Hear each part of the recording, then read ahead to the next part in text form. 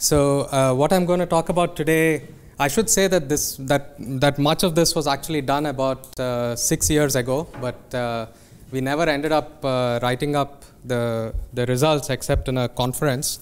And since then, we've managed to improve them and so on. So hopefully, this will be of interest.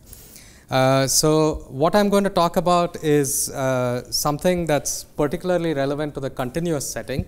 And so I'm going to start out by spending some time describing what the entropy power is and introducing the Stam region, which is some kind of analogous notion to the entropy region, but for sums of random variables instead of joint distributions.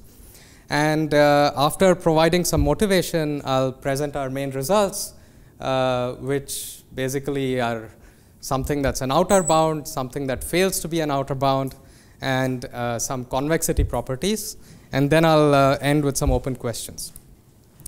So let's start with something that is familiar and that we have seen in a lot of the talks this week. So if you have a discrete random variable with a probability mass function on some finite or countable set, then the entropy is just the negative sum of the probability log the probability summed over all the values that your random variable takes values, summed over the alphabet that your random variable takes values in.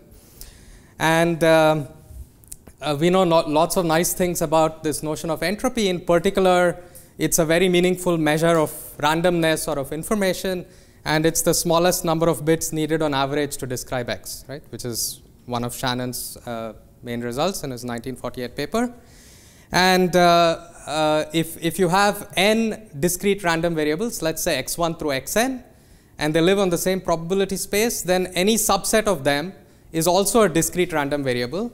So one can talk about the joint entropy, which is just the entropy of x sub j, that is the xi indexed by j. That being a discrete random variable also has an entropy, which is just the joint entropy. And then it's a classical fact that the map from this set of subset of indices j to the entropy of x sub j is a non-decreasing submodular function. And the problem of characterizing the class of all such maps is precisely the problem of characterizing the entropy region, which many people have talked about lately, right? So, so this is some region. I mean, if you look at this as all such maps where you don't allow the null set here, then this is a subset of R to the 2 to the n minus 1, and for n 4 or more, as we know, this is a very difficult problem. Okay, so this is to make a connection with the things that have happened so far. Now let me motivate what we are going to do in this talk. So instead of looking at joint entropy, I'm going to look at the entropy of sums of random variables or vectors, which is of course equally ubiquitous in information theory. I mean, if you're looking at typical communication channels and so on, additive noise is a very typical assumption is a very typical model of a communication channel. And so looking at entropies of sums is a very natural thing to do. The question is, can we systematically study inequalities for entropies of sums just as we study the entropy region, which represents inequalities for joint entropy? So why should we care? The motivations come from many areas. So for example, in information theory, some of our work has already led in this direction of sort of obtaining refined entropy inequalities for sums, has already led to advances in the understanding of degrees of freedom of the interference channel. So in particular, this paper of Stutz and Boltzkai. In probability, it is related to many basic questions like the entropic central limit theorem, which I will briefly mention. And there are also motivations from convex geometry. So it turns out that there are analogies between inequalities in convex geometry, like the Brun-Minkowski inequality, and inequalities for entropies of sums, like the entropy power inequality. And this turns out to be a very fruitful but also puzzling analogy, because there are many parallels. Many inequalities in convex geometry have versions in information theory and vice versa, but the parallelism is not exact. So it does break down in some places. And to understand exactly how this parallel works, and to try to understand these information theoretic inequalities and convex geometric inequalities from a unified point of view is an interesting problem that has been pursued in a number of places. And it's also related to the so-called geometrization of probability program, which was pioneered by Keith Ball and Vitaly Milman. And there have been many recent developments in this program as well. Okay, so what I've done is to motivate broadly the study of inequalities for the entropies of sums. Now, when I talk about the entropy of a sum of random variables, clearly this makes sense. You know, unlike the joint entropy, which makes sense in your alphabet can be any set whatsoever. It doesn't matter. But for entropies of sums, I need my set to have some structure, some sort of addition operation, so that I can talk about a sum. And if I ask for the minimal, reasonable structure which comes along with a binary operation, I would ask for my alphabet to be a group, right? So I can look at random variables taking values in any group. Then I can talk about sums of random variables, and in fact, you can ask these questions about entropy inequalities for sums in a general group setting, and there are many things that can be said already in fairly general settings. So, for example, some aspects of general theory for entropy inequalities in locally compact abelian groups are developed in work with Yanis Kontogiannis, which I'm not going to talk about today. What I am going to talk about today is focusing on a very special group, namely RD. Okay, so I'm looking at random vectors and addition in RD. Okay, so before I go further, let me explain what entropy on RD looks like. So if you have a random vector x, if you have a random vector x with some density f on RD, so this is a joint density, f is a function of x1 through xd, then the entropy of x, often this is called the differential entropy, but I'm not going to bother saying differential each time. I'll just say the entropy. The entropy of x is minus the integral of f log f with respect to Lebesgue measure. And we should note that this has some properties of discrete entropy, but not others. This is something that Terence also emphasized this morning. Unlike discrete entropy, differential entropy is not always non-negative. So it can take any value from minus infinity to plus infinity, and in fact, it need not be defined, because this integral need not be defined. And it also doesn't have the nice invariance properties of discrete entropy. Discrete entropy is preserved by bijections. Differential entropy is not. However, it is preserved by other things. For example, it is preserved by translations, and it is preserved by linear transformations of determinant 1. And those properties are actually very, very nice and useful, and help you to recover some of the nice things that can be said for discrete entropy for differential entropy. Okay, so that's differential entropy. But as Terence mentioned this morning, differential entropy can be negative, and that means that it's not a very nice quantity. If you want to think of it as a measure of information, it's not suitable for that, because it can be negative, and also because there's no operational characterization of differential entropy. You can't. The number of bits needed to specify a real number is infinite, so it's one can only think of it as a measure of information loosely. But perhaps a better way to think of this as a measure of randomness is to take the exponential of the entropy, and it is customary to in fact take the exponential of twice the entropy over the dimension. So if x is a random vector in RD, then you look at the exponential of twice the entropy over the dimension, and this object is called the entropy power of x. Okay, so this is standard abuse of notation. We write h of x and n of x, even though these are functionals depending only on the density of x. And the entropy power can range anywhere from 0 to plus infinity. The entropy itself can range from minus infinity to plus infinity, as I mentioned. So the entropy power ranges from 0 to plus infinity, and you can think of this as a measure of spread, okay, like the variance. Okay, so we will only consider random vectors with finite entropy. Hence, in that case, the entropy power is a non-negative real number.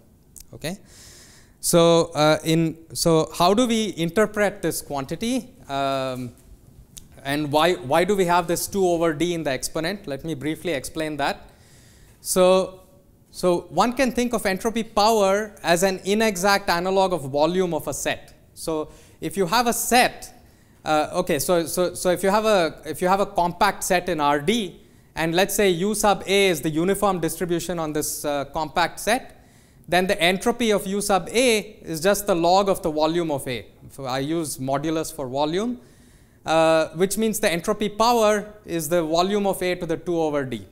This still doesn't explain why we should take the 2 over dth power.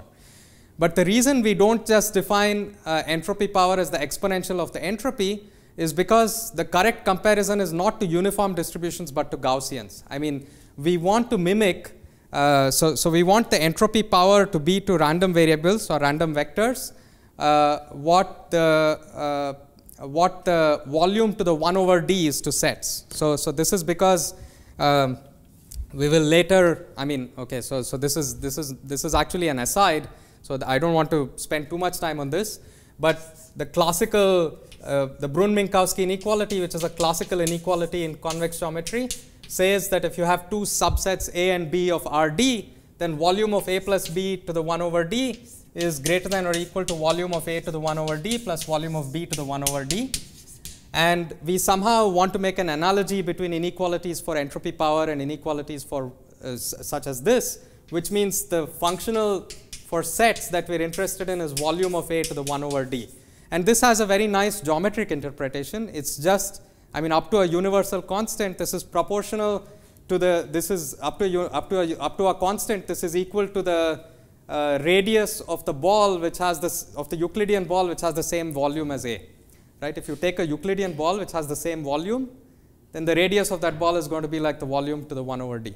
So analogously, you can think of the entropy power because of the way that, because of the formula for the entropy power of the Gaussian, which can be easily calculated. The entropy power turns out to be, entropy power of X is up to a universal constant, the variance of the spherically symmetric normal that has the same entropy as X. Okay, so for any X, look at the spherically symmetric normal that has the same entropy, and then the variance of that normal is precisely the entropy power of X. Okay, so that's why we use this normalization. Okay, so a second aside is that so this is the inequality that I was mentioning as a parallel to the Brun-Minkowski inequality. This is the entropy power inequality, and it says that if you take two independent random vectors X and Y in RD, then the entropy power is superadditive. Okay. This is a fundamental inequality in information theory. It was stated by Shannon in his 1948 paper, but he had an incomplete proof. The first rigorous proof was given by Stam in 1959, and since then this has attracted lots of attention and been seen lots of applications in information theory and many other areas. So one application of it is related to the central limit theorem, and let me just briefly sketch that. So one pertinent fact here is that if, let's just look at the one-dimensional case. So if you look at all densities on the real line with let's say mean 0 and variance sigma squared, then the one that has maximum entropy is the Gaussian with mean 0 and variance sigma squared. This is a very easy fact to check, which was observed by Boltzmann in over a century ago. So if you just apply the entropy power inequality to the case where X and Y are IID, independent and identically distributed, I'm sorry, this should be capital N, not capital H. That's a typo. Everything here should be capital N. So this would say that the entropy power of X1 plus X2 is at least twice the entropy power of X1, and because of the way that entropy power scales, entropy power of A times a constant times a random variable is the constant squared times the entropy power.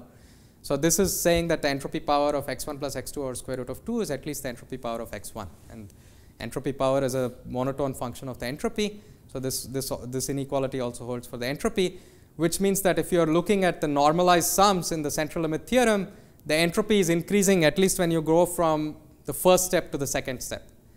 The question of whether the entropy is increasing at every step was open for a long time, and that was settled by Artstein, Ball, Barth, and Nauer in 2004, combined with a result of Andrew Barron in 1986, which says that the entropies of these normalized sums in the central limit theorem converges to the entropy of the Gaussian, we get that if xi are independent, identically distributed random variables with mean 0 and variance sigma squared, and you look at this normalized sum, which I mean the central limit theorem, the classical central limit theorem tells us converges weakly to the Gaussian.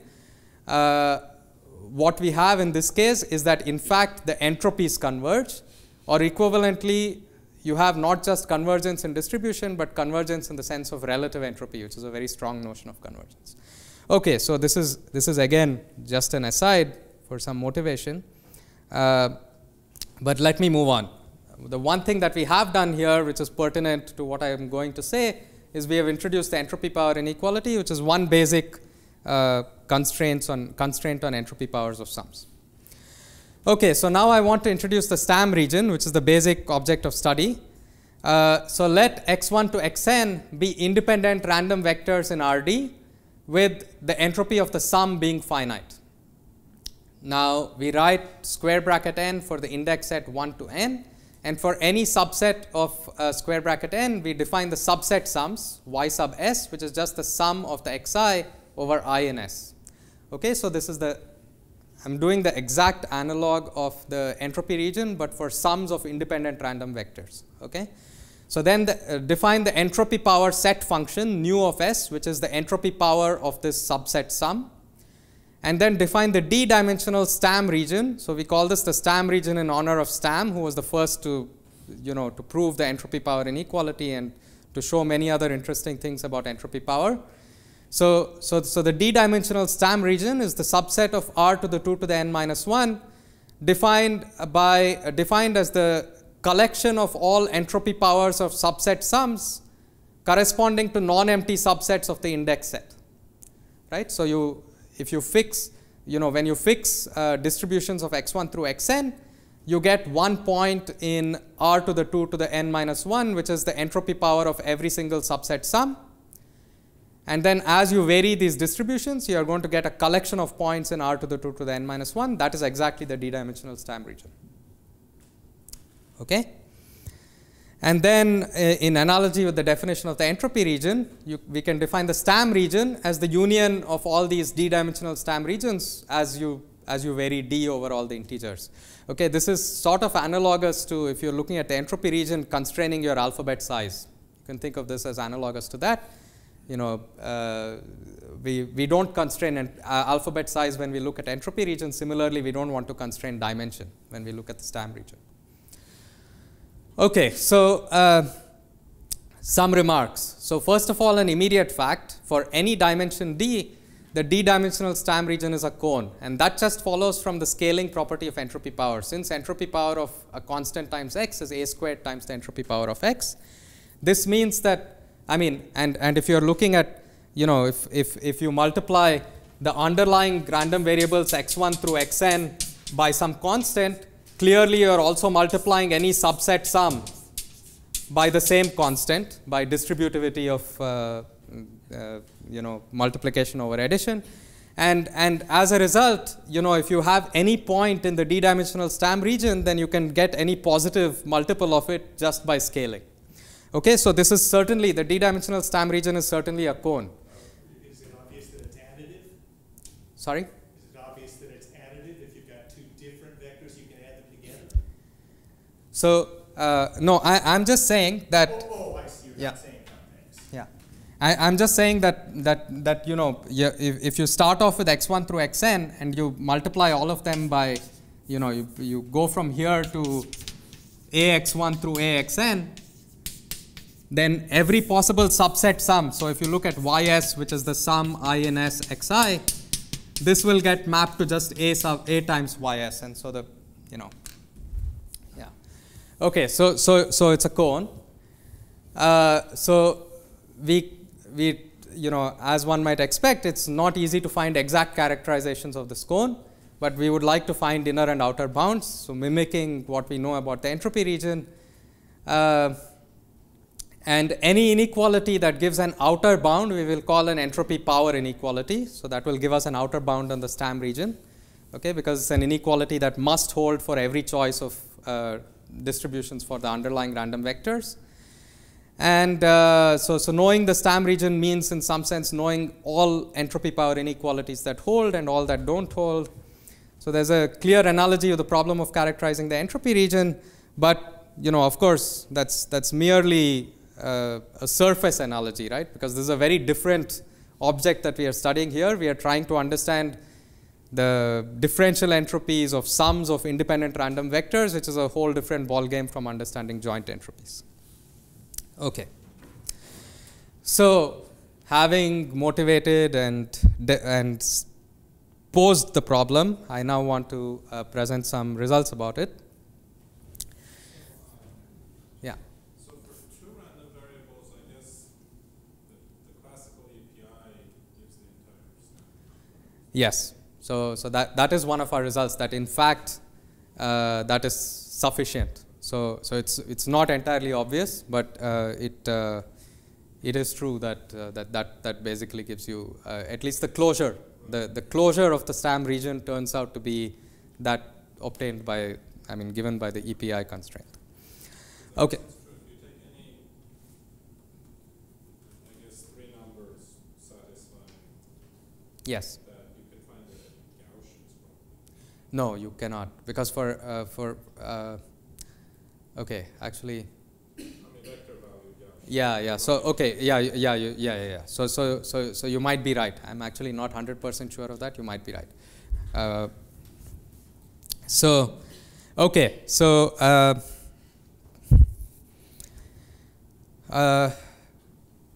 so I need to introduce some terminology. So first of all, if we look at this index set 1 through n, I will call a hypergraph. So any collection of subsets, in other words, any subset of the power set, I'm going to call a hypergraph, and the sets in this collection I'm going to call hyperedges.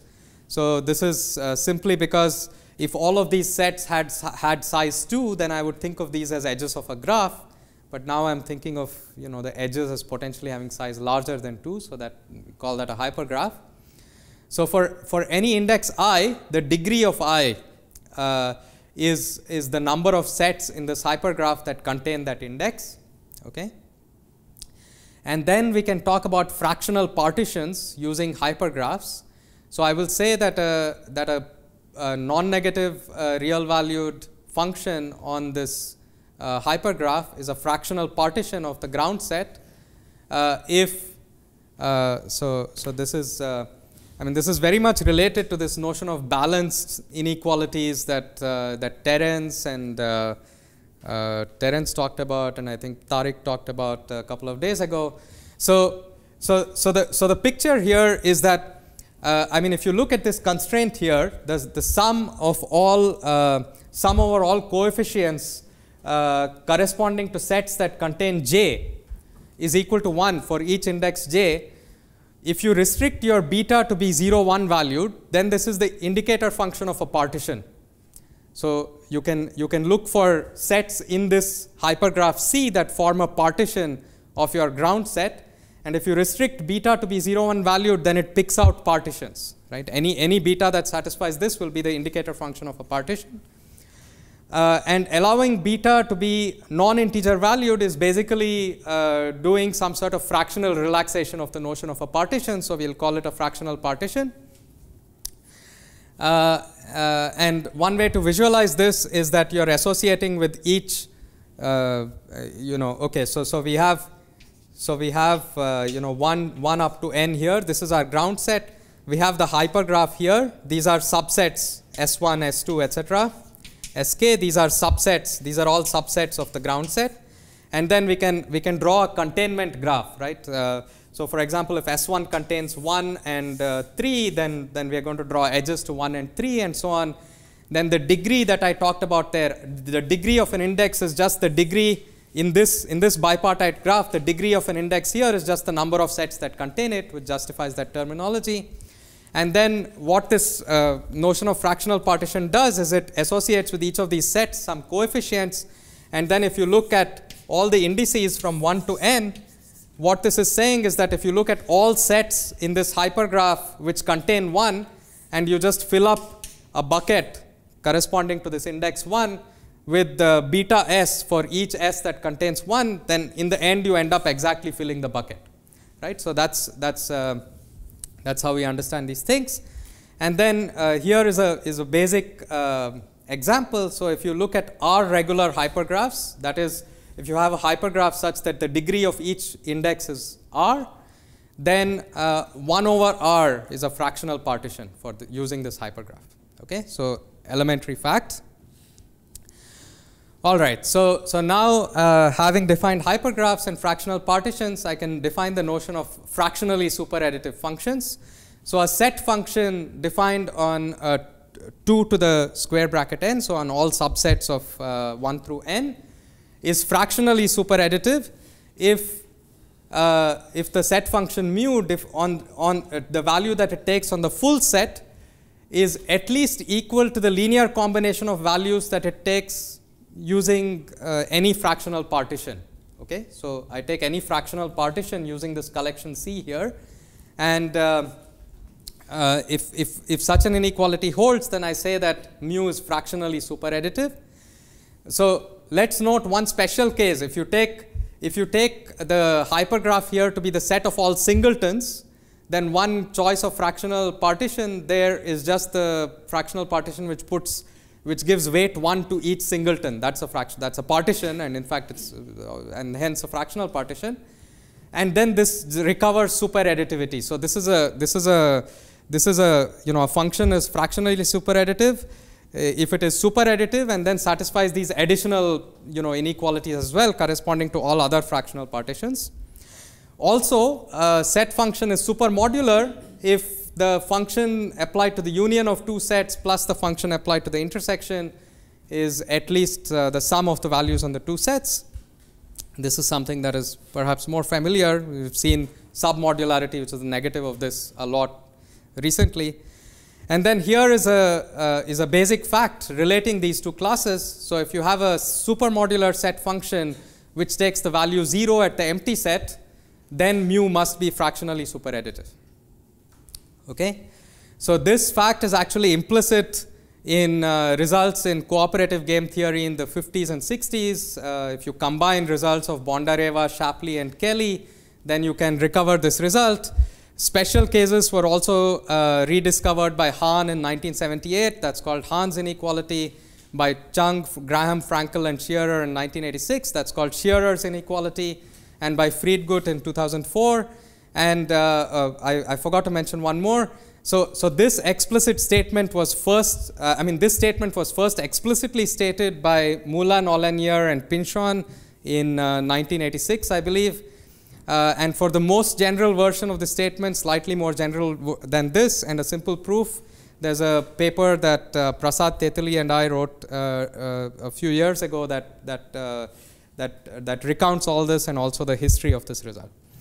Okay. You said simple proof. Is this easy to show or is this hard to show? It's not hard to show. It's not. Yeah.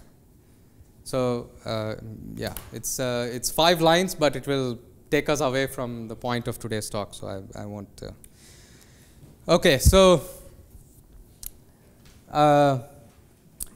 so here's our first result. If you look at if we denote by gamma FSA of n the class of all fractionally superadditive set functions on a ground set of size n, then the Stam region is a subset of this class. So in other words, every point in the Stam region is fractionally superadditive. Okay, so this is a significant refinement of the entropy power inequality, which just states superadditivity, right? So in fact, not only is superadditivity true, which is already implied by the entropy power inequality, which I don't have on the board, but fractional superadditivity is true for the entropy power of sums. And here this fact is written down as an inequality. So what this is saying is that if you have independent random vectors in Rd, x1 through xn, then for any fractional partition using any collection of using any hypergraph, you have that the entropy power of the full sum is at least this linear combination of entropy powers of subset sums. Okay, and moreover, if if these xi's turn out to be Gaussian with proportional covariance matrices, then you get equality here. Okay, so this is sharp. So this result was conjectured in a paper with Andrew Barron in 2010, and we had proved, we had almost proved this. We had proved. I will tell you what we proved in a minute, and we completed the proof in a paper with Farhad Ghasemi a couple of years ago. Okay, so here is the result that we had proved with Barron, which states that if you look at any hypergraph that covers n, that is, there is at least one hyperedge in this hypergraph which contains every element in the index set, then this inequality holds where r plus of c, I haven't defined r plus of c, but r plus of c here is the maximum degree in C.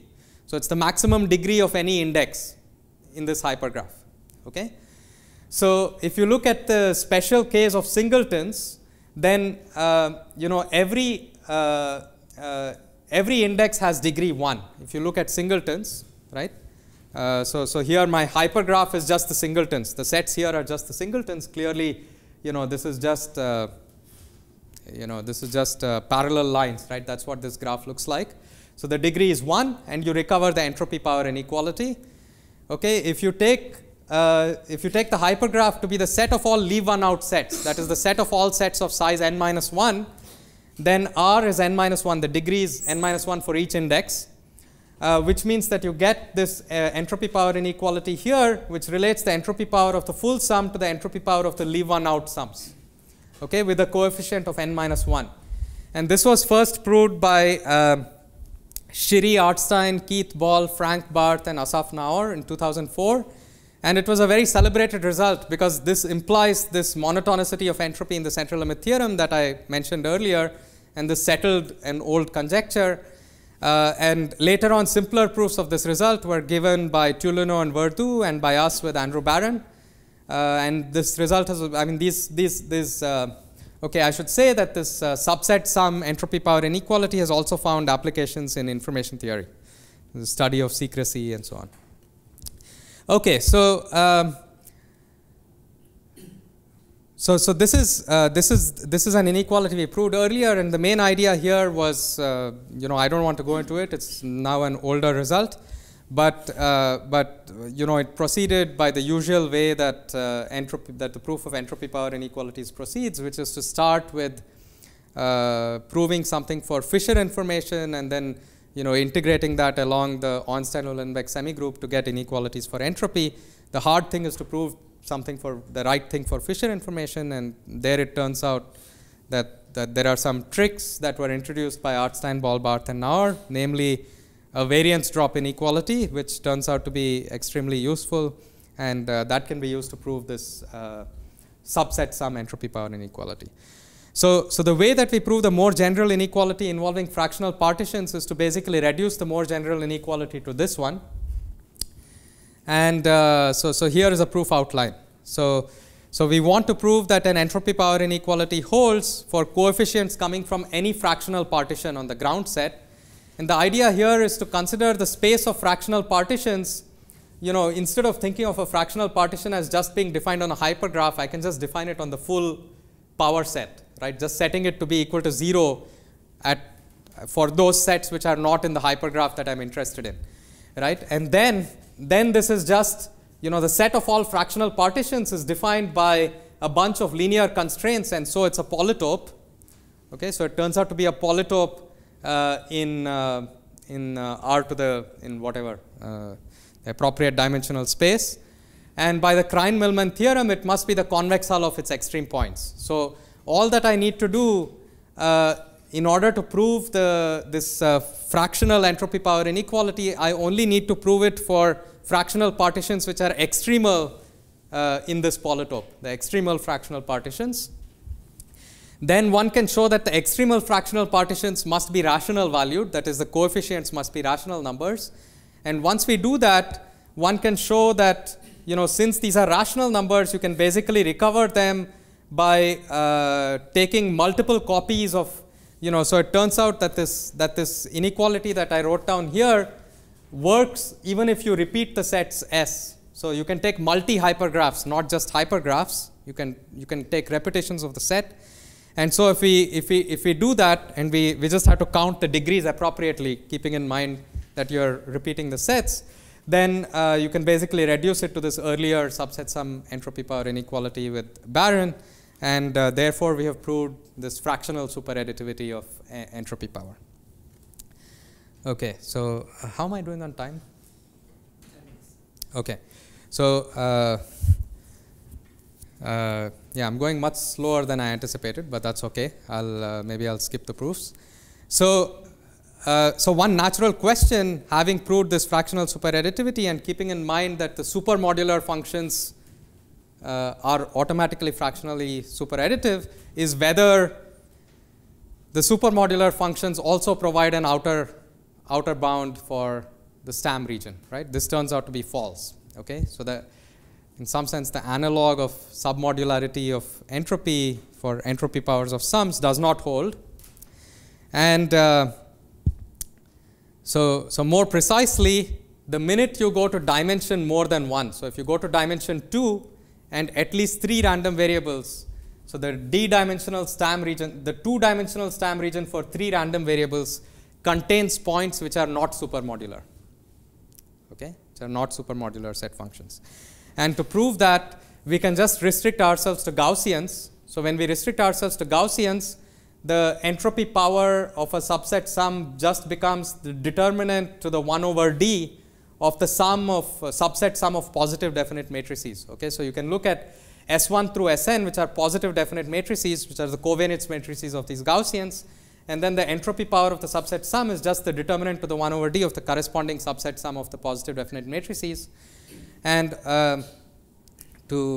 here's a counterexample. So if we take these 3 2x2 matrices, then I mean, I'm not going to go over it, but it's a 2-minute, we can just read off the determinants here, and you will see that supermodularity for the square root of the determinant fails for these 2x2 matrices.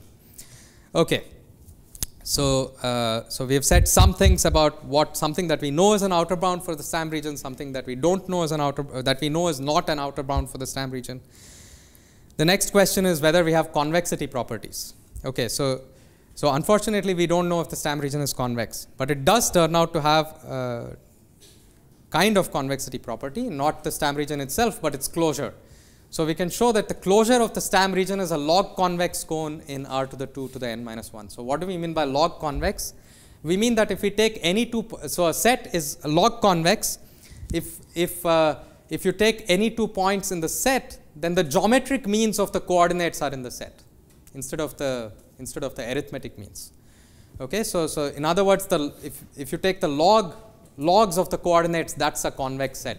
So this makes sense only if my set is a subset of the positive orthant, but my set is a subset of the positive orthant, so that's fine. Okay.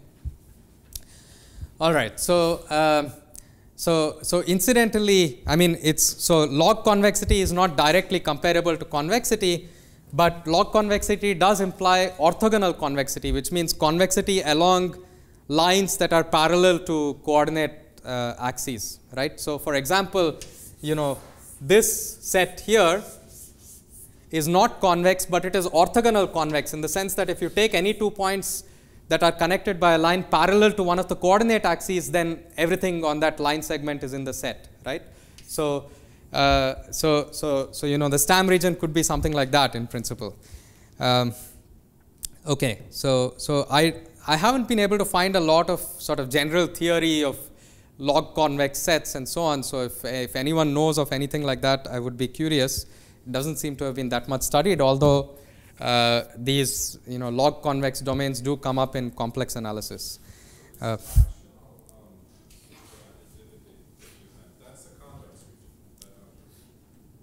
Yes. Is there a more concise characterization of it other than the definition? It's infinitely many inequalities through these choices of data. Yes. Yeah. Is there a more concise representation? For the fractional superadditive. So you can. I mean, it is as I said, a polytope, and Yeah, because there are finitely many extremal fractional partitions, and so this is actually an interesting question as well. So the complexity of this grows exponentially with n, and this has been studied in economics actually, because in cooperative game theory these notions come up a lot, and going back to Shapley, people have tried to understand this structure of these extremal fractional partitions and so on. And I wouldn't say that it's very well understood. There's probably more to do there. You said the extreme points, there's, I guess, finitely many of them. So there's only finitely many inequalities that you have to consider. Yes, that's right. Yes. So that's what I'm saying. I mean, there are algorithms, but they're, these are exponential in n. So then even the number is like grows very fast with n. So, okay.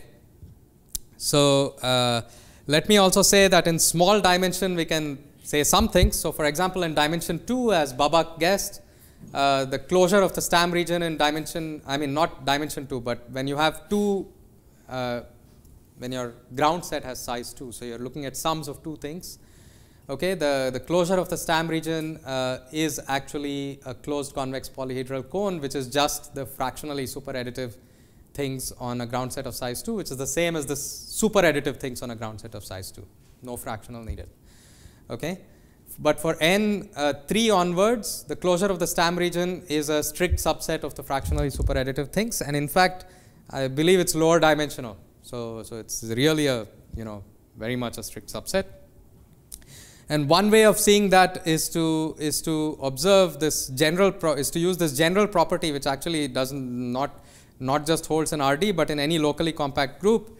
So the entropy of sums of independent random variables in any locally compact group is actually submodular. So if you look at entropy powers, you have a multiplicative relationship between the entropy powers when you are looking at three things, and this is a constraint. This is a strange kind of constraint that turns up. So okay, I believe this comes from the fact that if you know something about some coordinates of the Stam region, that can force. So for example, if you know that some coordinates of the Stam region are additive in terms of their components, that forces all those random variables to be Gaussian. Okay, and that forces things for other coordinates, and so I believe I haven't quite worked out dotted the I's and crossed the T's, but if I'm right, then it should be a lower dimensional region. Not for 3. So okay, so for 3, I'm not 100% sure. Okay. Okay, so I will just mention briefly that the closure of the Stam region also has a nice description as an infinite dimensional Stam region. So instead of looking at finite dimensional random vectors, you could look at stochastic processes indexed by the natural numbers, and then look at entropy rates of these processes when they exist. Okay, and you can look at entropy rates of sums of independent stochastic processes, an exact analogy, and then it turns out, this is not entirely trivial to show, that the closure of the Stam region is actually the Stam region corresponding to the entropy rates of n independent stochastic processes indexed by the natural numbers. So that's a nice physical interpretation of the closure of the Stam region. This topological closure is the same thing as extending the definition of the Stam region to infinite dimensional random vectors in some sense. Okay, so quickly let me mention some open questions. We don't know if the closure of the Stam region is convex. This is open. The fractional superadditivity of the Stam region implies, by linear programming duality, that if you look at the region of all R1 through Rn, non-negative real numbers satisfying these constraints, that the subset sums of these Ri's is at least the entropy power of the subset sum, then there exists a point in this region such that the total sum is equal to the entropy power of the total sum. Okay, this is kind of analogous. These kinds of rate regions show up all the time in information theory. For example, the Slepian-Wolf problem or the multiple access problem and so on. And for the Slepian-Wolf problem, it is the fractional subadditivity of entropy, which is a consequence of the submodularity of entropy, which guarantees that the joint entropy is actually the fundamental limit in the Slepian-Wolf problem. So this is kind of a backwards question, but is there a communication problem for which this is the rate region? I mean, if there is, this is saying something about the fundamental limit of the fundamental sum rate or something for this problem. But I don't know if there is such a communication problem. But it's curious. Another open question. So we observed that if you look at the determinant of these, if you specialize to the Gaussian case, then you have that the determinant to the 1 over d is not supermodular, but it turns out that the determinant itself without raising to the 1 over d is supermodular. In other words, if you look at the set function which goes from a subset to the exponential of twice the entropy without dividing by dimension. Actually, yeah, exactly. Without dividing by dimension, this is supermodular when x1 through xn are Gaussian. So the question is, how much can this be generalized? Okay. So what we know is that this is not supermodular in general. But what we also know is that if you look at the volume analog of this entropy phenomenon, so if AI are convex sets in RD, then the corresponding, the volume of this Minkowski subset sum is supermodular. This is something that was proved with Matthew Fradellisi, Arnaud Marsiglietti, and Artem Zwavic. So the natural conjecture analogous to this would be that if x1 through xn are log concave distributions, then the exponential of twice the entropy of the subset sum is actually a supermodular set function. We don't know. Okay, so with that, I will close by just saying that this seems to be an interesting problem which potentially has lots of applications to information theory, and also to probability and so on. This problem of characterizing the Stam region. We know a few things about the Stam region, namely that the fractionally superadditive set functions provide an outer bound to it, and the supermodular functions do not provide an outer bound to it. But there are plenty of open questions. I'll close with that. Thank you.